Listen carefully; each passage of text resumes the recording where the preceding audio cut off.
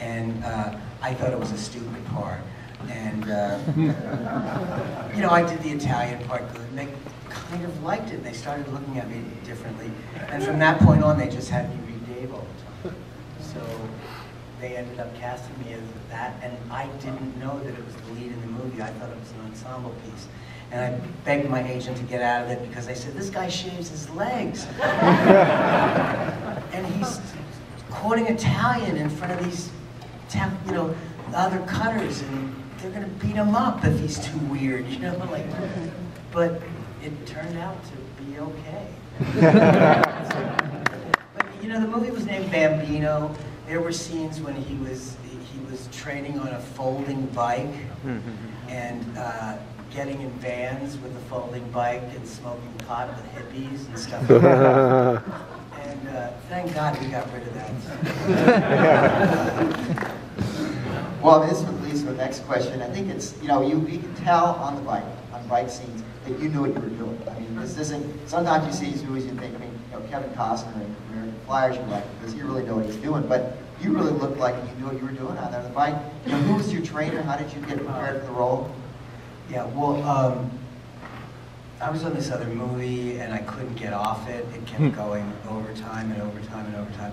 So I missed the 2 weeks of rehearsal and the first 3 weeks of shooting at Breaking Away. So I didn't get any training. They would deliver things to the set of the movie I was working on, bikes and trainers and stuff, and I couldn't do anything because I'm in all these scenes in the other movie. Anyway, I finally get down there, and they introduced me to sort of arguably the greatest cyclist of that time was a guy by the name of Gary Rybar, and he was from Bloomington, Indiana. And he was our great hope in the Olympics, which the year that he was going to go was canceled because of what was happening in Poland, and Carter wouldn't let us attend the Olympics, rightly so. So his dreams were sort of shattered. But he came on board as the technical advisor of the movie, and then they thought they would make him my double. And so they made his hair blonde, and we had to spend all of our free time together and talking about bikes, and him trying to make me into a champion bike racer in like 4 days. And I just finally thought, this is, not only can't I do it, but it's totally disrespectful to the sport. You can't learn this in 4 days. You just can't. Nor could he learn to have the lead in a movie in 4 days.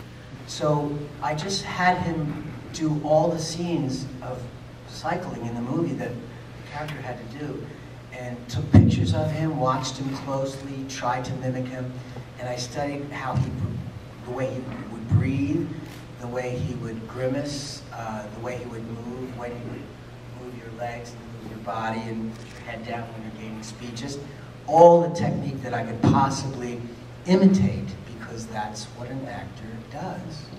You don't actually have to make yourself into anything to play anything if you're dedicated to recreating the sensation.